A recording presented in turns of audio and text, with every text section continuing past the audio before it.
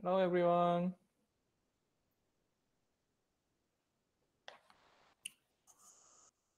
So before we start, I just want to mention that in the last lecture, I was kind of disconnected for about 5 minutes or 10 minutes. So I was just talking, you guys were not able to hear it. So if that happens, just please write something in the chat, because I'm actually connecting to this room using two computers. So I'm still able to see that even though my laptop is disconnected.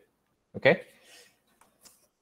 So today we are going to finish our lecture 8, which is the transfer learning and the CNN case studies. In the last lecture we learned about the transfer learning, and today we'll look at some seminar CNN models, which was the winner of the ImageNet large-scale video, the image classification workshops for the last 10 years. So before we start, I have a lot of announcements today. So first of all, the project team assignment is done. So you guys should know that which team you're going to work together. And the project already started. You do whatever you proposed. And I'm planning to give you some short presentation about what we are going to expect for the midterm report. If we have enough time after this lecture, I will do that. That will take just 5 or 10 minutes. If we don't have enough time, I will take a video and we'll upload it to ETL. So let's see. So that's it. And for the project, you can request GPU server account, especially if you don't have that access to some large amount of computing resources. So the TA will post some announcement about how to request the server account, and you're going to use that account for your project for this course. Okay. And the midterm is currently scheduled on the Monday, 2 weeks later, 25th of October. It will be in the same time of our class, from 11 to 12:15. And it will be offline. So unless we have any new news about like more restrictions on gathering, we are going to have the offline meeting for this midterm. So you guys need to come to the GSDS building, building 942. And you guys will be split into 2 rooms or 3 rooms. Currently, we are planning to split to 3 rooms, 2 large classrooms and 1 more smaller meeting room. So most of you will be seated in 301 or 302. So make sure that where our building is, and please come to the class not to be late. And the exam will be covering the lecture 1 to 10, which we are going to finish before the exam. And the reading materials I uploaded and the papers I linked on the website are all included. So you have to read those, and we are going to have specific questions in those papers and the reading materials. But the papers linked only in the slides, not in the website, are not directly included. So you're not required to read those papers, but I strongly encourage, but it's not, will be asked directly within those papers. And I plan to release the lecture recordings publicly to help you guys to prepare the midterm. So I'm going to post that sometime soon. Okay. And homework 2 will be out today, and the due date will be Friday of the week of midterm. So if I give just 2 weeks strictly, that will be like Wednesday, but that is right after the midterm. So I'm giving 2 more days. So that's it. And if you have any questions, please ask me now.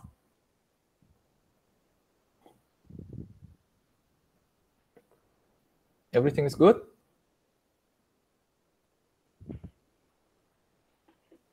Okay. Then let's do some review questions as usual. I'm hearing some sound from someone. Can you guys mute? Okay. Okay, let me ask one question to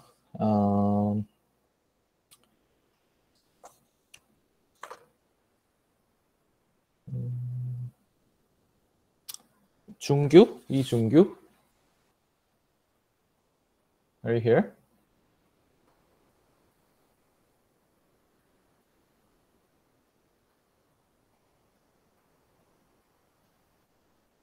Okay, then Yejin, Hwang Yejin. Yes. Yes, in the last lecture, we learned about batch normalization. Can you just briefly explain what it is? Batch normalization is to normalize the data by each batch. So this has an effect of preventing overfitting, and it works as a tool of regularization.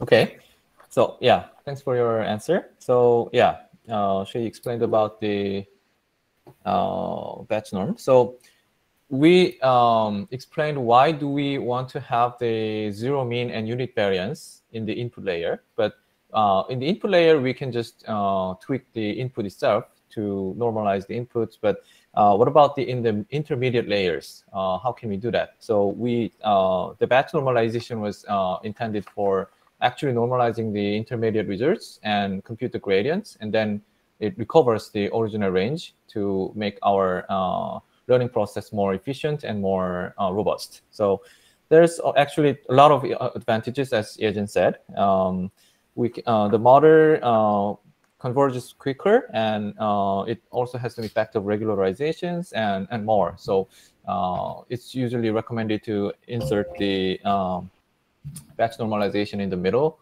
of your network. And these days, some other normalizations like layer norm or instance norms, they are also useful. So you may refer to those papers, and you may use some of them in your project and your network. So that was what we covered. And actually, we have a question from a student. Let me quickly cover that first. Which materials can we bring to the midterm? It's closed book exam, so you're not going to bring anything but your pencil or pen. Some questions might require some elementary school math, but I expect that you can do that without a calculator. If it's too hard for you, maybe you can just write the formula only. And if that's correct, I'm going to give you the full credit. Okay? Cool. Any other question about the exam?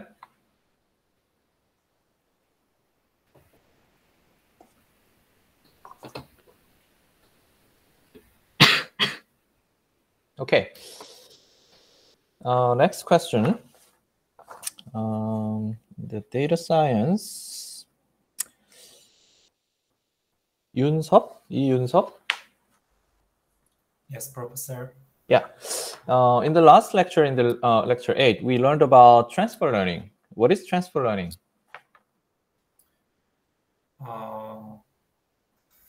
In general, if we use a pre-training model and train entire model on a specific data set. Yeah, you mentioned pre-training. So what is pre-training?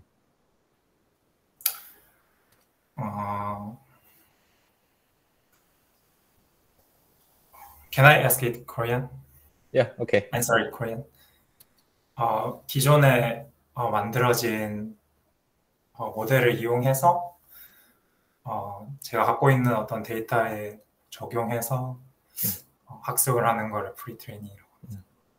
Okay, so what he said is using some pre-trained model on some other data sets to initialize a model, and then we are going to train on the target data. So that's correct. So why do we do that? So usually we may be able to find some much larger and more general data set. Then we can train on that data set first to initialize our model. And then we have a smaller but our slightly different target data set, then we can fine tune our model starting from the initialized, from the pre-trained model.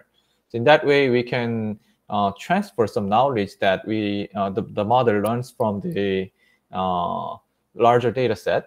And if those two data sets are similar, then actually the performance is significantly improves with the pre-training. So you usually consider using the pre-training if you can find some similar and larger and more general data sets. So that will be probably very useful for your many of your projects, and you may be able to find some pre-trained image models or video models on the web. So I showed some links, and I strongly encourage you to explore those pre-trained models to initialize your model for faster training. Okay, so that's it for the review. And today we're going to see some case studies of the convolutional neural nets, historically important.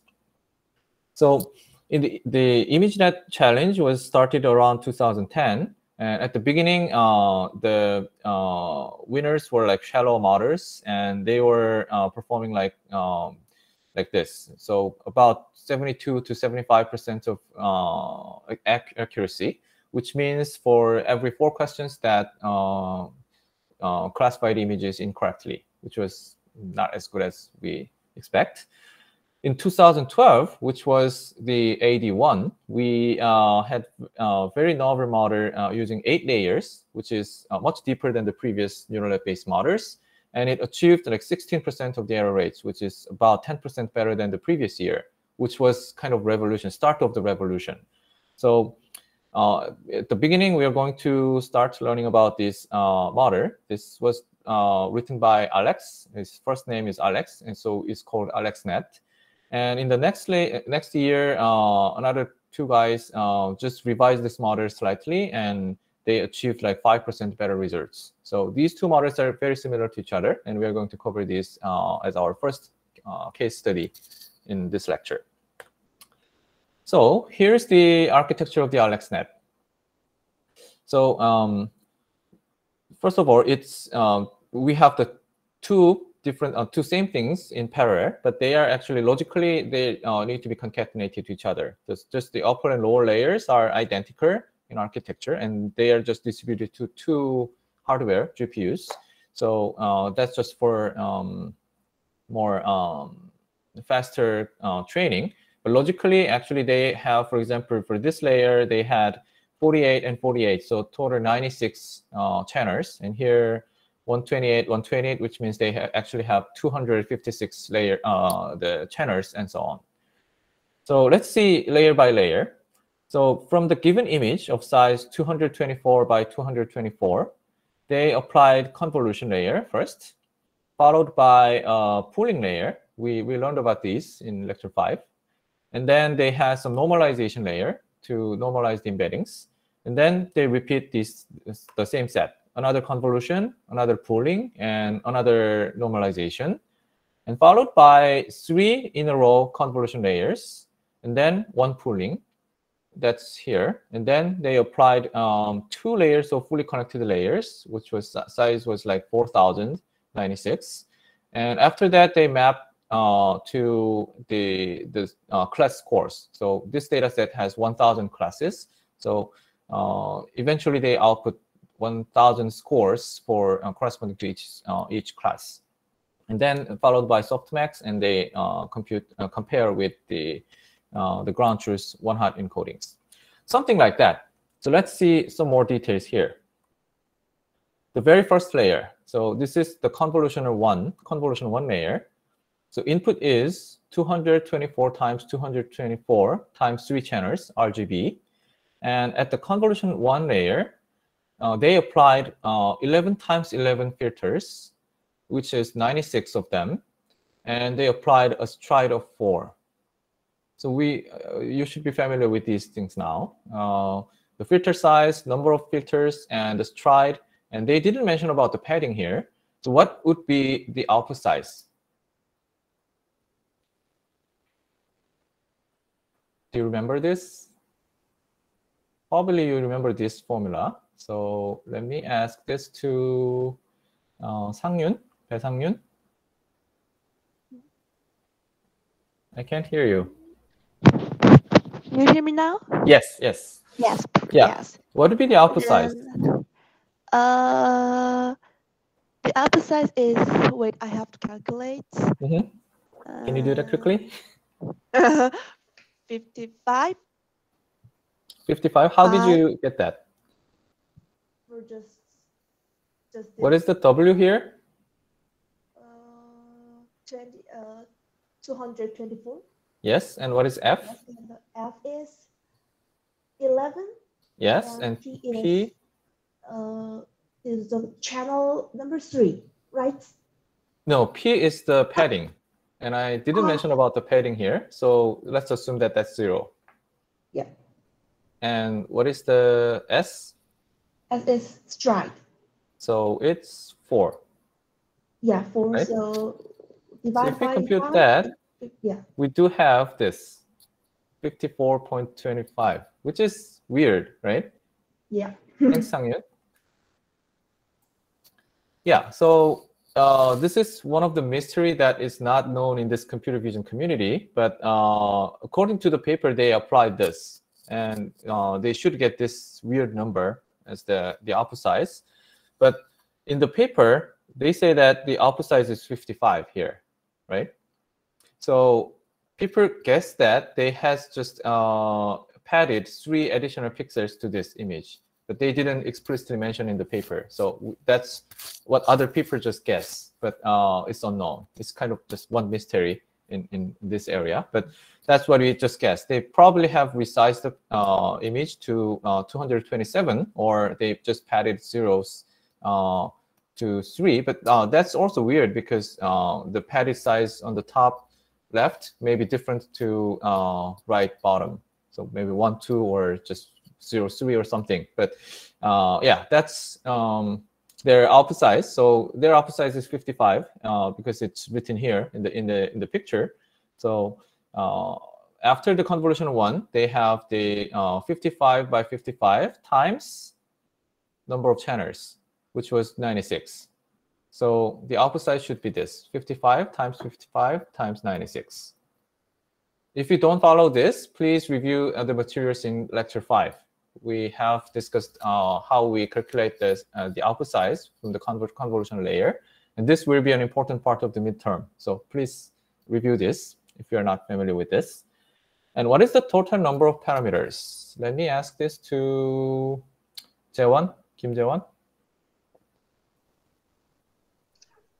Hi, Professor.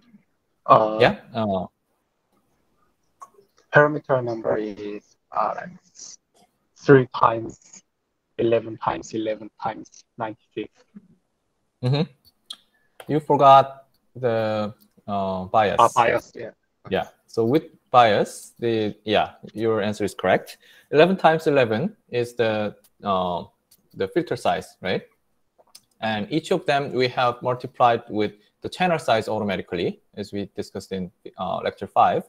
So the input is 3 channels. So 11 times 11 times 3, and we have 1 bias term for each input channel. And with times, we compute 96 output channels. So this is the number of channels we compute from here. Everything is okay? So this is how we interpret this AlexNet model. So okay, wait a minute. So this picture actually includes all of this information. This is the input image size, and this shows the filter size, and the number of channels output is written here, and then it computes the entire output size, which is 55, written here, and then we apply stride of 4 here. So everything is written in this figure, and actually you can do the same exercise for the next layers. Junbom, do you have any question? Yeah. Can you hear me? Mm-hmm. Yeah. I have a question about the number of parameters. Then I was always curious about the number of the bias. Actually, do you assume that there is bias yeah, you assume that we have bias, but do we have to consider bias whether or not the condition is given or not? So we Do we have- always give some capacity to consider the bias, and we Yeah. don't know if we have strong bias or not in the data, right? Yeah. So if the data doesn't have any bias, then that bias term will be fit to 0 or close to 0. So we Yeah. don't need to worry about that. You just give the capacity and just let the data to fit it. Yeah. It is actually a question about the midterm exam. Yeah. Just I see. yeah. Please, consider the bias always. And if you just miss the bias term, probably you will get a partial credit. Okay. Yeah. Okay. Thank you. Yeah, that was actually a good question, because sometimes we are going to just ignore the bias term because we are interested in just rough number of the parameters. And if you just skip this +1, then you will still have very similar number. So in some of the analysis we are going to have today, we may ignore the bias terms. So that's a good question. Let's see the next layer, which is the pooling layer. So after the convolution, they apply the pooling layer. And the input is 55 times 55 times 96, as we calculated now. And they say that they applied 3x3 filters as tried 2. So what would be the output size here? Yerim, Kim Yerim? Yes. Yes, can you compute the output size here?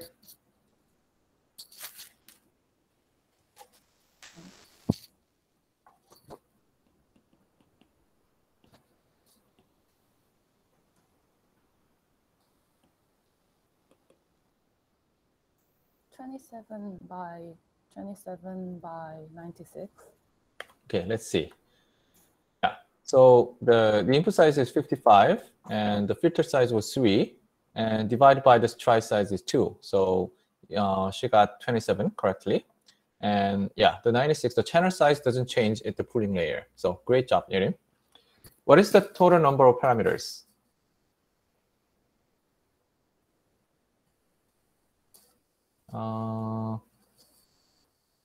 Let's see. Suyeon? Park Suyeon? Yes. What is the total number of parameters here? It's 0 Yes. Why? because there's no training in pooling layer. Yeah, great job. So at the pooling layer, we don't learn anything. So the number of parameters is 0. Okay. Okay, so we just looked at the convolution layer 1 and pooling layer 1, what's happening there.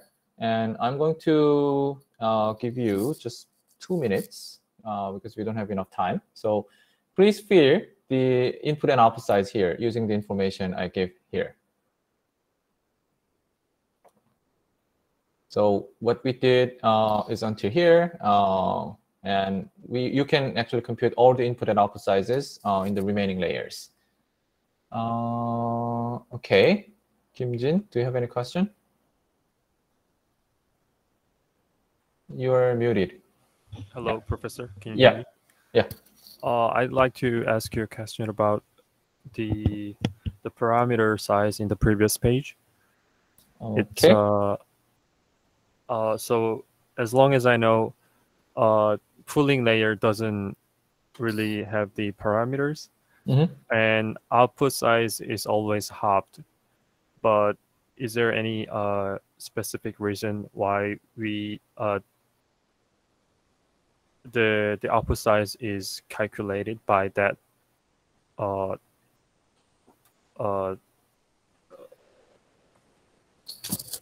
formula thing? Because yeah, we discussed about that in lecture 5. So yeah, I would like to ask you to review the materials in lecture 5. Okay, thank you, sir. Okay, yeah.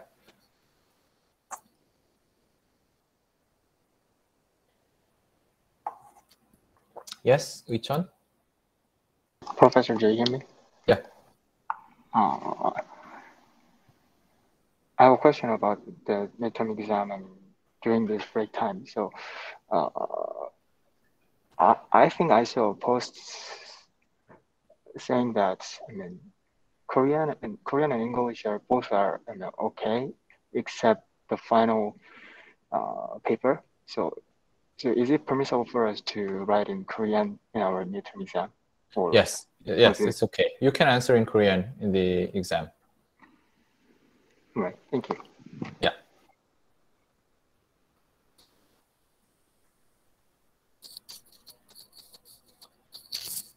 Okay, because we don't have enough time. If you haven't done yet, I strongly encourage you to do this by yourself, and that will be a great exercise for your midterm preparation. So here's the answer. So yeah, check your what you computed and to the answers, and if you have anything incorrect, please try to understand what's happening there. And if you still doubt it's incorrect, then let me know. My calculation might be incorrect actually. So okay. So eventually they have the output size of 6 by 6 by the number of channels, and then all of these are fully connected to 4,000 nodes, 2 layers, and then they are mapped to 1,000 scores. So this is AlexNet full architecture. And here are some details. So you don't have to memorize all of these, but I just listed this because you should know what all of these actually mean. So in the paper, they just mentioned that, for example, they used normalization layers, and they actually used heavy data augmentation on the fly. So you know now what is data augmentation, and you should be able to understand what these means. Image translation or horizontal reflection, they applied these data augmentations for what purpose? We have already discussed what is that. Dropout, they applied 0.5. So now you should understand what this means. Each of these edges in the architecture was randomly removed when they trained this model, or 50% ratio, right? Batch size was 128, which you should know as well. When you train the model, they use 128 examples at the same time to compute the gradients. And they used stochastic gradient descent plus momentum. We discussed about these in lecture 6, right? So this 0.9 is the ratio of the weight decay. So you should remember this. And we also learned about learning rate scheduling, right? So initial learning rate was specified this number, and they reduced to 10% manually when the validation accuracy plateaus. So we discussed about these strategies in lecture 6 or 7. So these are just examples of how they train their model, and now you should be able to understand what they mean. Okay. So they actually used for the first time the CNN models, and they were winner of this ImageNet challenge in 2012. And they first used the ReLU activation functions and all of these things. So this is kind of one of the most popular convolutional neural nets about 10 years ago. And in the next year, another guys used a very similar architecture. So here, the network name was named after the first letter of the authors, ZNF. So we call it the ZFnet. And given the same size image, these are the image size in the ImageNet data set. They applied, for example, 7 by 7 with stride 2 instead of 11 by 11 with stride 4. And then they actually did very similar networks. Like in the layer 1, they applied conv and then max pooling. In the layer 2, they applied another conv and the max pooling, and 3 convolution in a row, and then applied 1 max pooling at layer 5. And they have the same size of the fully connected layers in layer 6 and 7, and then maps to softmax. So very similar architecture, but just these numbers are different. And then they reduced the error from 16% to 11%. This is amazing because just 5% improvements, but the amount of incorrect answers was like dropped by like 30%, which is amazing. Improvements without significant change in the network architecture, just changing these numbers.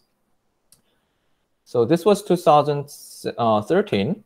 And then another revolution was happened using this VGGNet. So in 2014, these guys, Andrew Zizerman is really famous, actually the father of computer vision. He's a faculty of University of Oxford, and he's also working for Google DeepMind. And we are going to see his paper a lot of time during this course. So this is one of his great work on image understanding. He applied some new techniques and applied much deeper neural networks, which is 19 layers here. So we are going to see what was that now. So what is the main difference from AlexNet? They applied only 3x3 conv filters instead of 11x11 or 5x5 or 7x7. Why? So that's the main contribution of this paper. And thanks to that, actually, they were able to use much deeper architecture from 8 layers to 16 or 19 layers. Here, I'm going to remind you that how to count the number of layers. Because we don't have any parameters to learn at the pooling layer, we don't count the pooling as a layer. We count only the layers with something to learn. So convolution and fully connected are only counted here. So at the AlexNet, we have 1, 2, 3, 4, 5, 6, 7, and 8. So we have only 8 layers in the AlexNet. In this VGG 16 and 19, you can count these later. This 16 means they have 16 layers. 19, they have 19 layers. So, yeah, let's talk about why they used only 3x3. So if we stack two 3x3 layers like this, in the first layer, they will each pixel will each value will actually look at 3x3 around that pixel in the next layer. And if we stack those 3x3 convolution layer twice, then that means each of these will actually look at the 3x3 around that. From this, with these 2 layers, we can actually look at the 5x5 range effectively. That is equivalent to use just single 5x5 convolutional layers. In terms of the receptive field, we call this receptive field.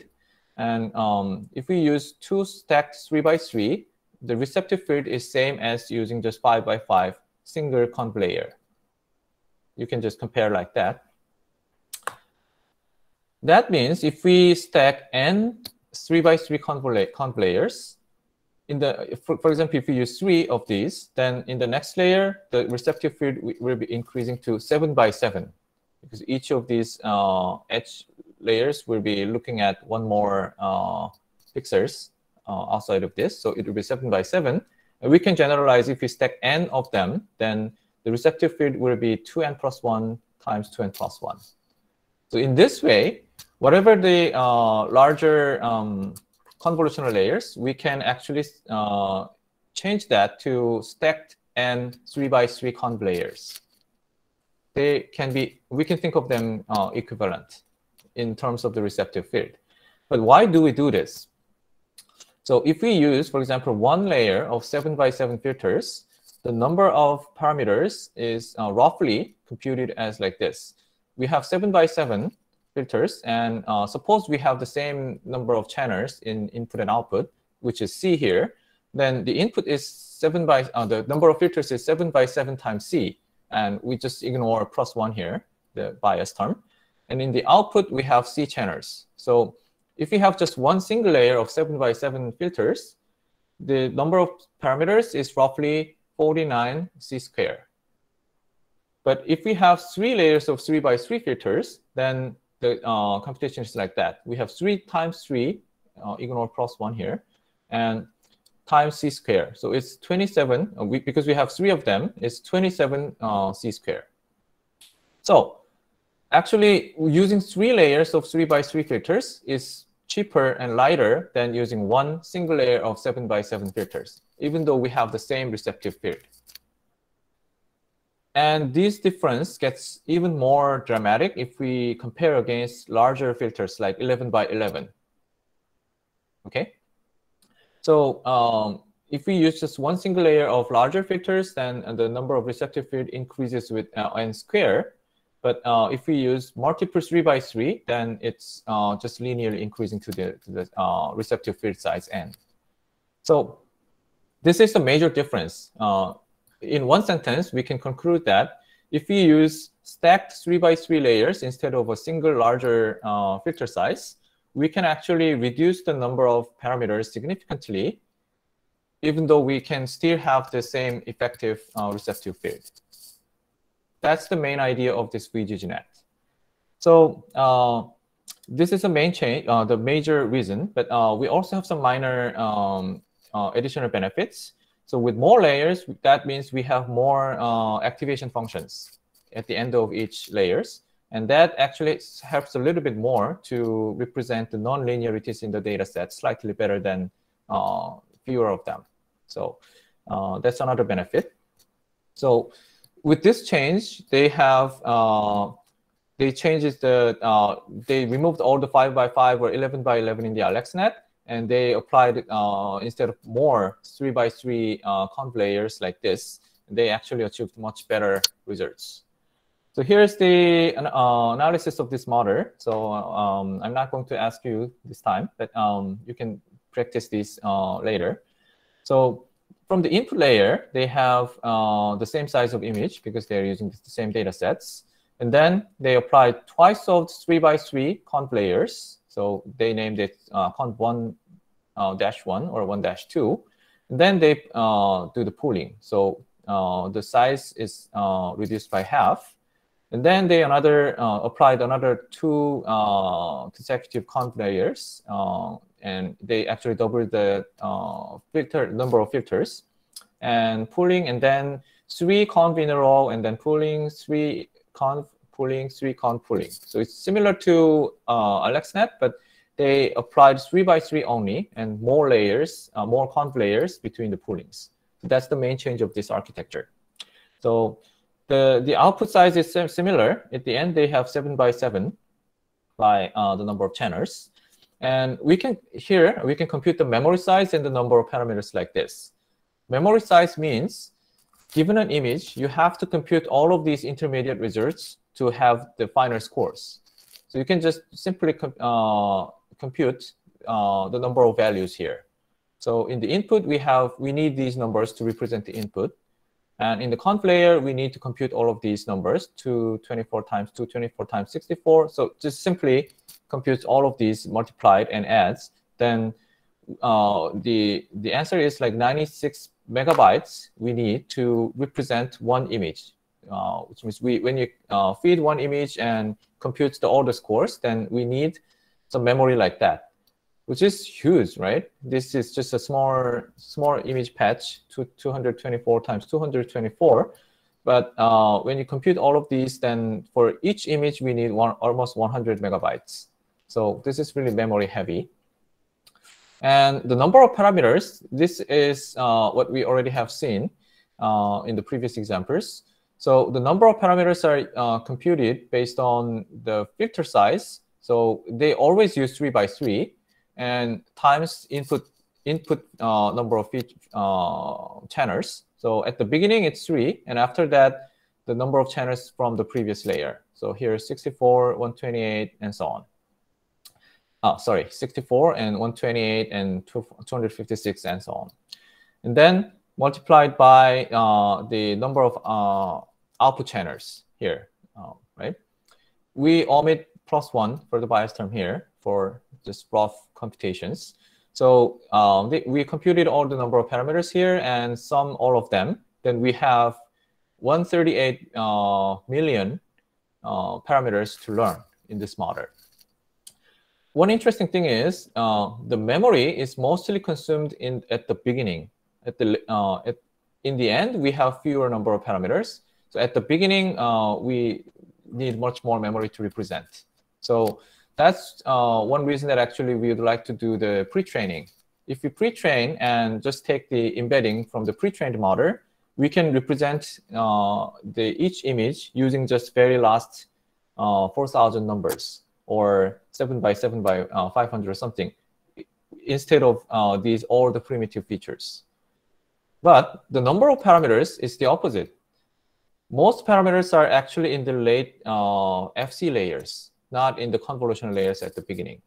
So later, we are going to see some other models that we would like to remove these fully connected layers in the end to reduce the number of parameters. So one question from Junhoo, is the amount of calculation for each layer similar when considering parallel computing? I think similar computational cost per layer benefits. Number of calculations for each layer, probably not similar, because that probably the same as the, let's see. The number of computation per layer, how should we define it?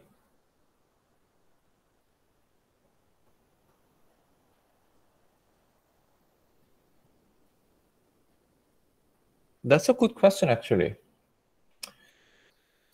Memory size is just the input size that we have to store in the memory. And the number of parameters are what we need to learn. So either of these does not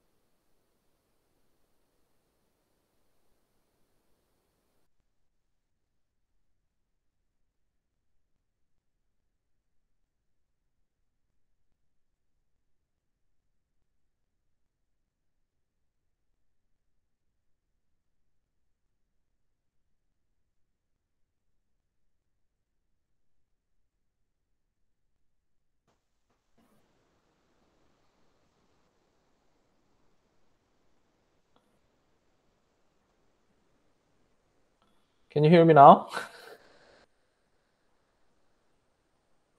Yeah. Okay. Sorry about that. I don't know why. I know the GSDS internet is not as good as I expect, so I used my phone to tethering, but I don't know why this happens. Anyway, I was answering to Junhoo's question, which is the amount of calculation for each layer. I don't know. I'm not sure. I mean, either the memory or the number of parameters does not reflect the amount of calculation. So actually, you have to compute the number of flops in each layer. And you can actually try to compute that. But I'm not sure if they have considered that when they designed these models.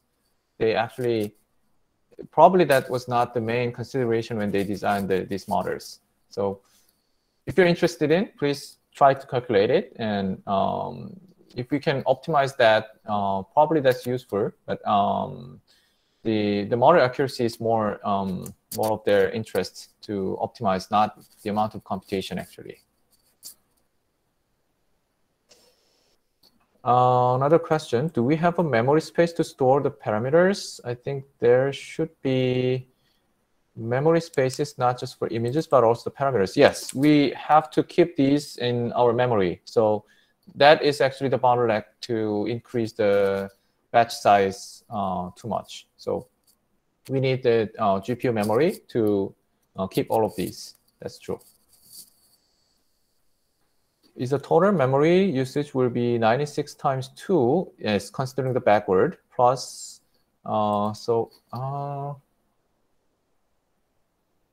what is the 552? 138, the number of parameters. But the number of parameters is not for each image. That is shared for all the images, right? So the number of images is only multiplied to 96 times 2, not to this 138.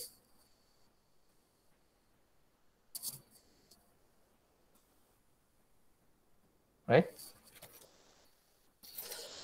Okay, so here's some details about this VGGNet. They were winner of the ImageNet competition in 2014. And so there are some points where they proposed two things, 19 layers and 16 layers, but the difference was actually just tiny. So some people just use 16 layers because it's more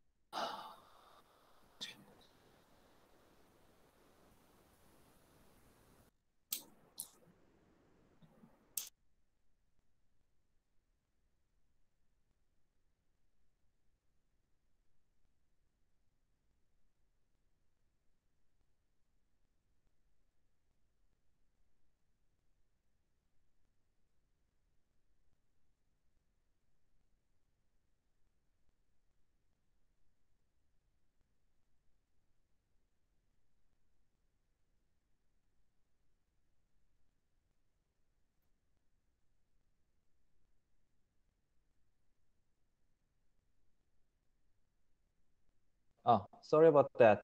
Can you hear me now? Okay. Am I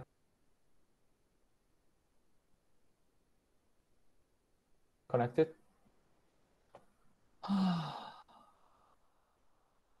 Okay.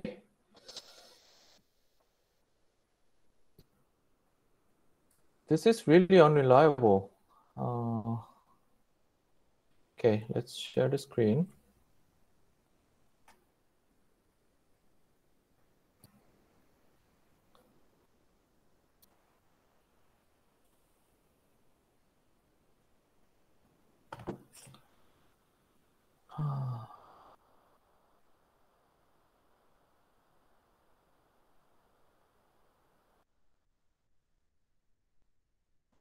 Okay. Can you hear me now? Do you hear me? Sorry. Okay, cool. Yeah, I just reconnected. I hope this will not disconnect again. So I was just explaining the details of this BGGNet, and all of these you can understand now what these are, what these mean. And please refer to their paper for more details. And let's move on to GoogleNet, or they are called Inception Network. So they were winner in 2014 using the 22 layers with some interesting architectures here.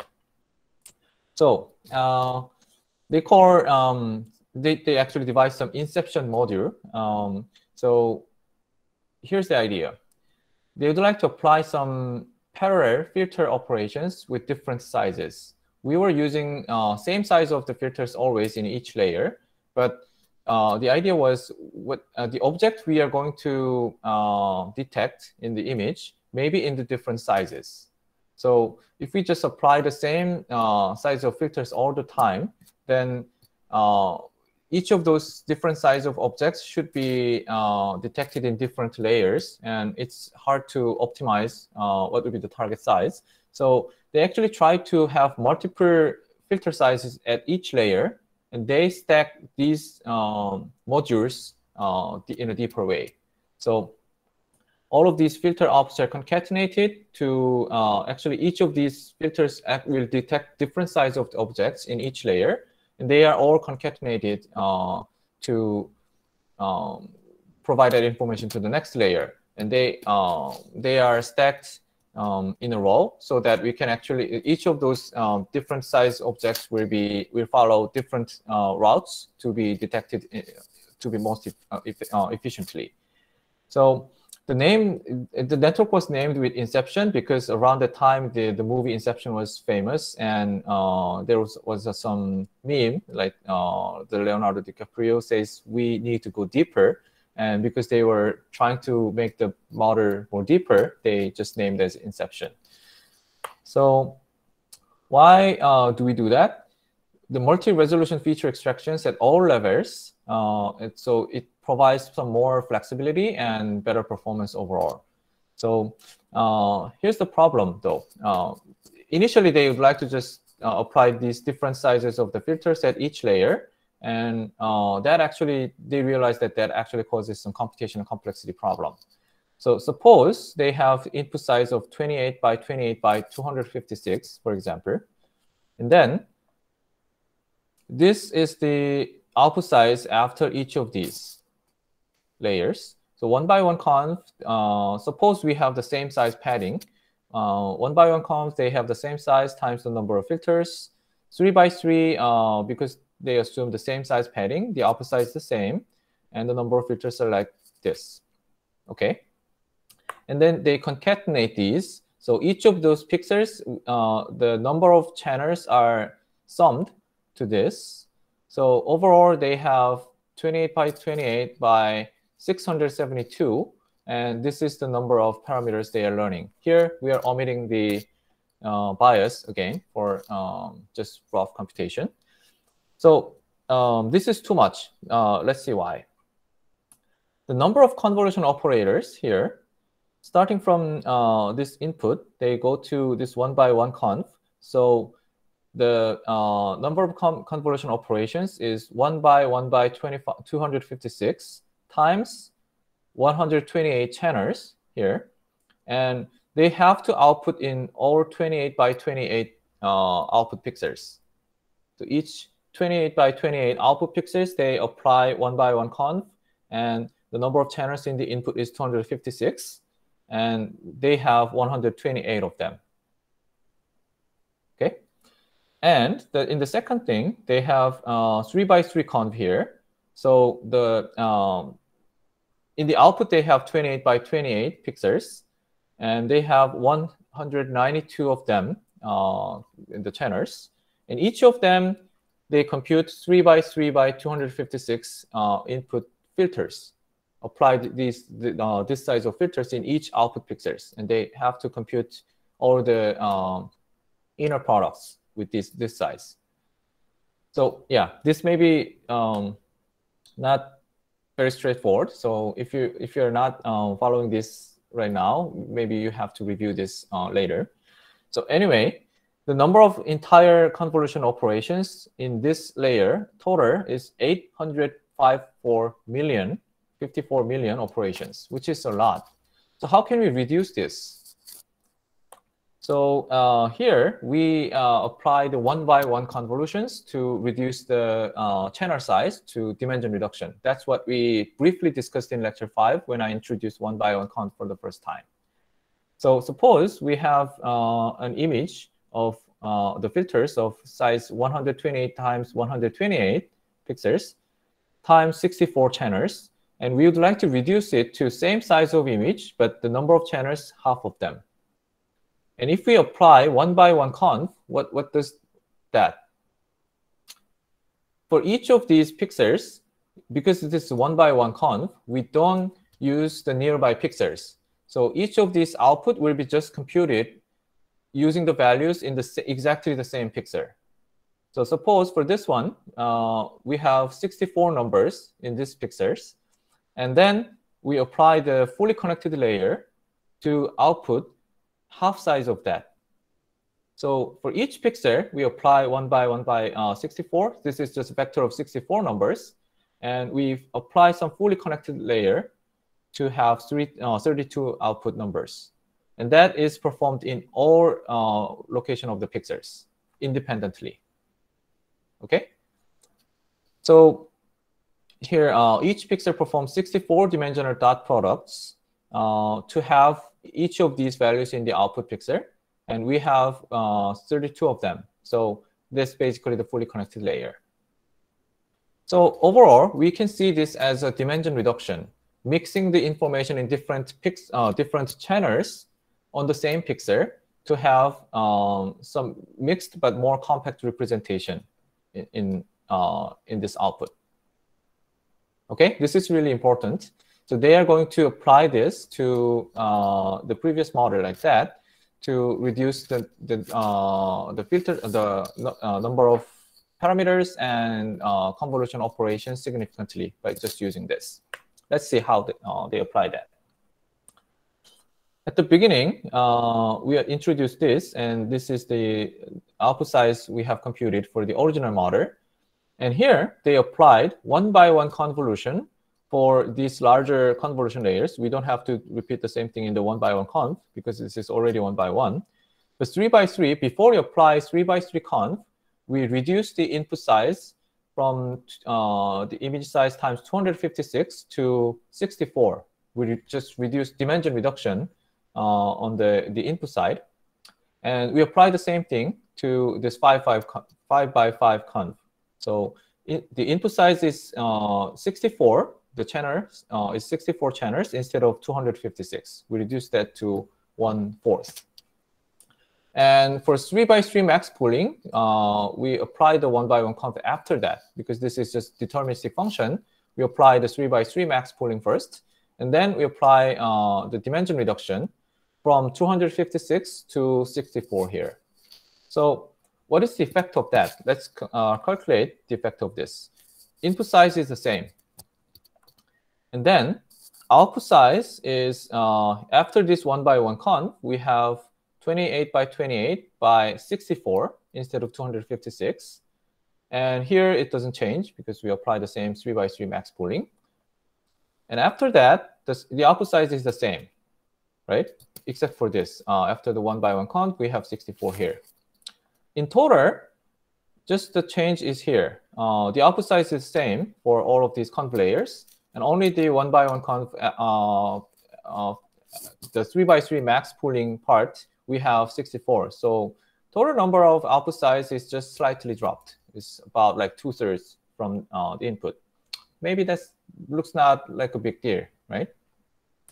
But when we compare the number of convolution operations, actually that significantly drops from 800 to 200, right? So let's compute that, what happens here. Now we are applying 1 by 1 conv, 3 of them additionally. So these 3 things are new computations. So 1 by 1 by 256, that is applied to the input. So the convolutional layer size is 1 by 1, the filter is 1 by 1, and the input channel is 256. So this is the input side. And we output 64 channels, and we apply to all the output values 28 by 28. So that's how we computed the number of computations in each of these 1 by 1 convolution layers. So these are all equal size, right? And then we are paying this, but now we are actually getting a lot of reduction in the existing layers. So this part doesn't change because we didn't add anything. But here, 3 by 3 conv, we originally had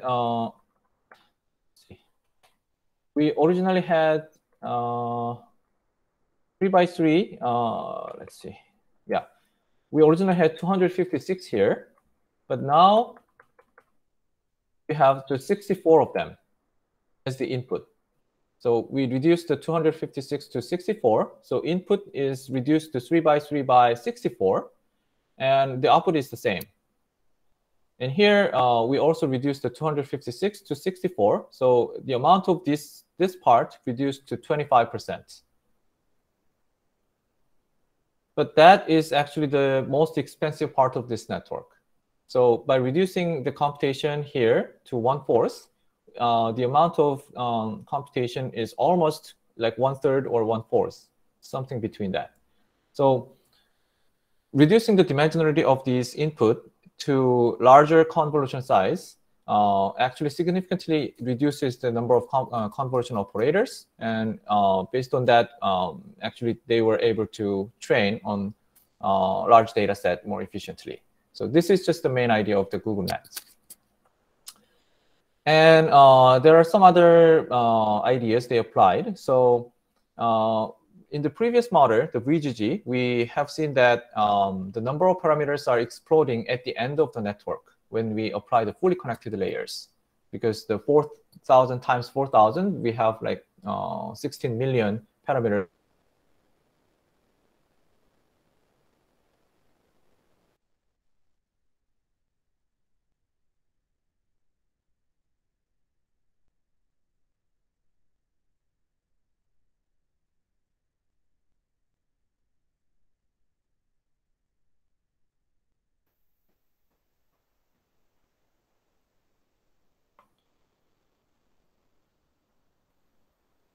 Can you hear me?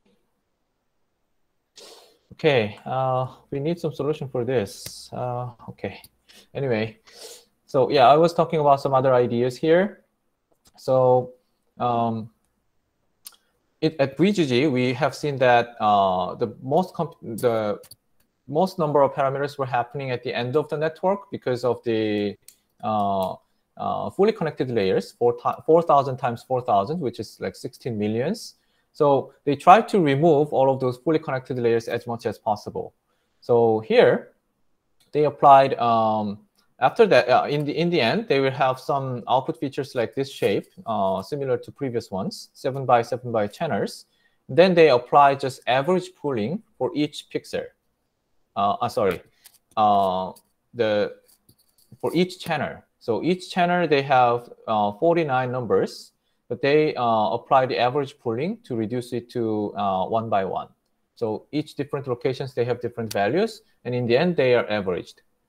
And then they apply only one of the fully connected layers to map it to 1,000 class scores. That is unavoidable. So they have only one fully connected layer in the end, mapping from 1 by 1 by C, which is like 1,000 or 500, something like that, to map it to 1,000 scores. So only there they have the fully connected layers, but all other layers, they don't have that. So here, this is the overall architecture. So each of these module is the inception layer we have seen so far. So here in the, at the beginning, the input is given here, and they are fed into something called STEM network, which is they didn't change this. Actually, they are in the older style, like the VGG or the AlexNet. So at the very beginning, we have learned that the neural networks learn very, very primitive features like the edges or the color changes. Remember that? So that part is not be able to substitute it with these advanced layers. They just realized that actually we need to first detect those very primitive features. So something called STEM network is just conf-fur, which is like AlexNet style. They just keep as is. And after that, everything is changed to these inception layers. So each of these are stacked inception modules. We have 9 of them, right? And in the end, they have just classifier, as we see.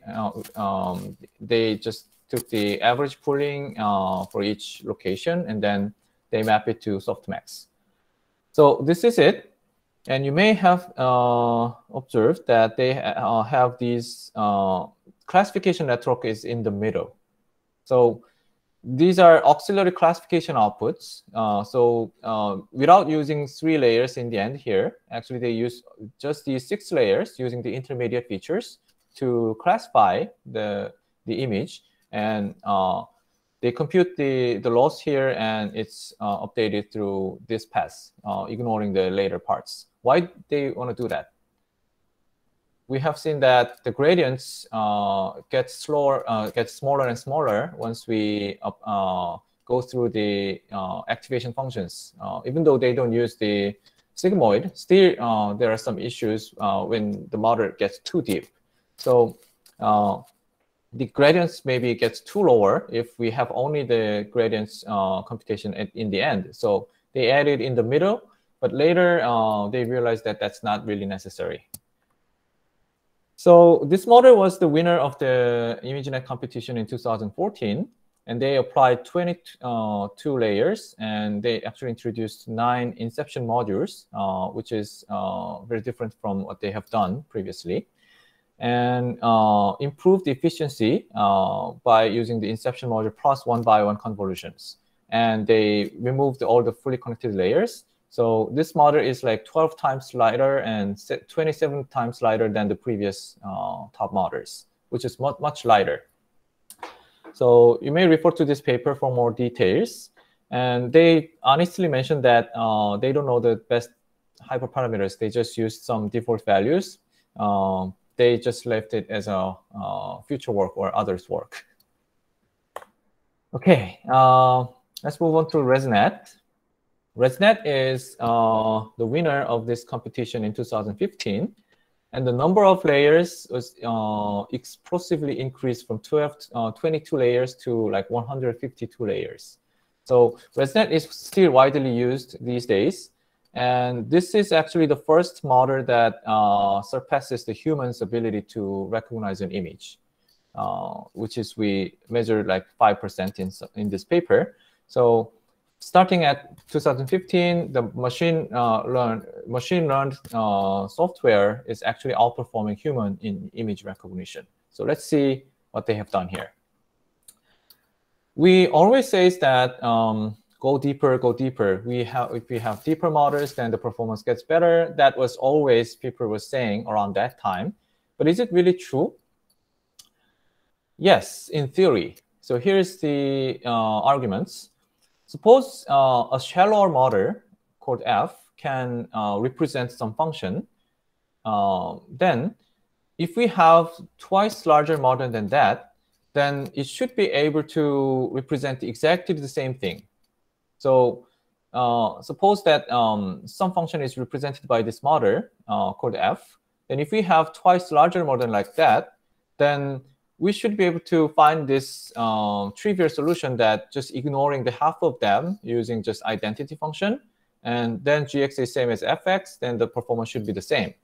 And if this part can be used in some better way, then the performance should be getting better. Otherwise, this should be the same.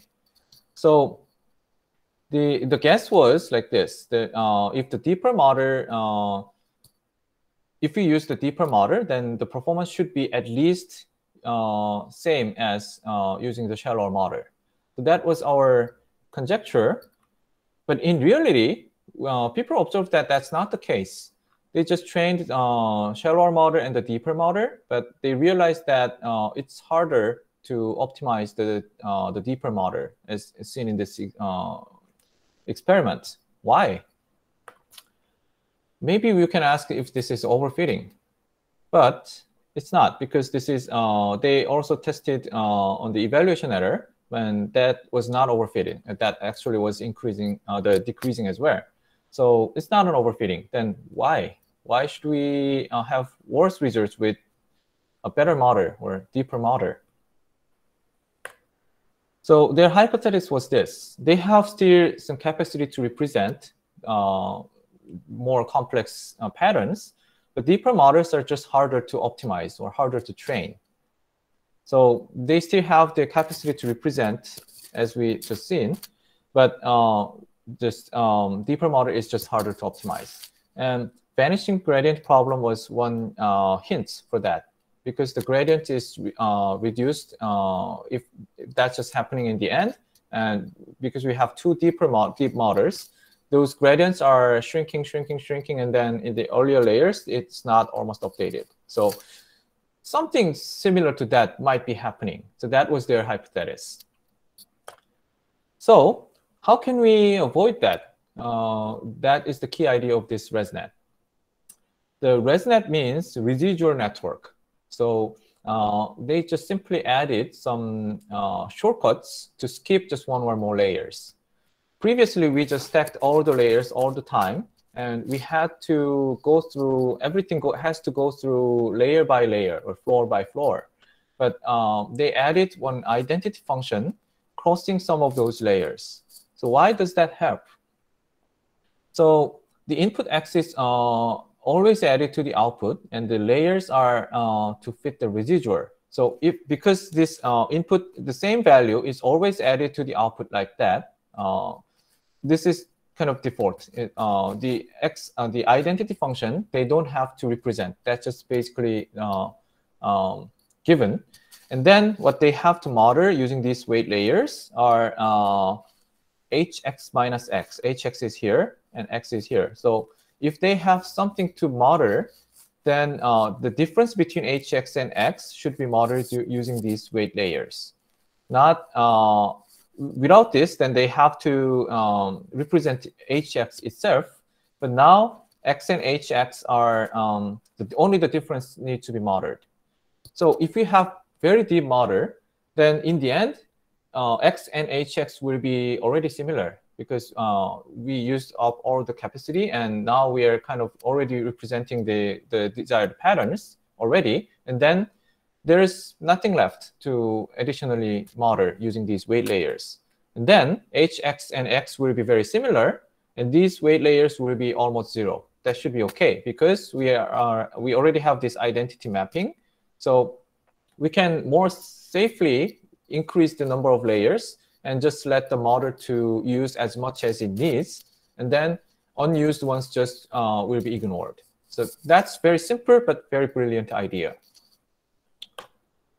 So they just safely increased the number of layers from 22 to like 152, and all others are actually very similar to GoogleNet. So each residual blocks has only 3x3 conv, which was the idea of the VGG. And they periodically double the number of filters and downsample spatially using Stride2, which is same as AlexNet or ZFNet or all the previous models. And Stem conv layers at the beginning, same as GoogleNet. We have seen that. This part, 7x7 conf, they just use this at the stem network. No additional FC layers in the end. We explained this in Inception, the GoogleNet.